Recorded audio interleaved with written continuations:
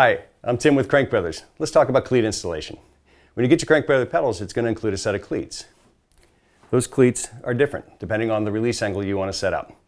You've got one with a dot on it and one without. The cleat with the dot on it is going to give you a 15-degree release angle when you're on the right shoe and a 20-degree release angle when it's on the left shoe.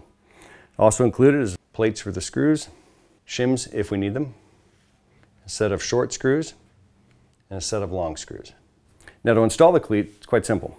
Since we're doing the left shoe, we're going to go ahead and grab the cleat without the dot on it. I'm just going to set that on a neutral position on the shoe for now. We're going to grease down the screws just a little bit of grease on there just to give you a proper torque.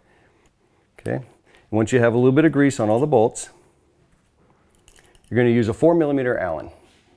And you're going to go ahead and snug those down onto the shoe. Again, into a nice neutral position. We'll adjust that later if necessary. Now that the cleat is installed onto the shoe, let's check the interface. We can do this with either the pedal on the bike or in your hand.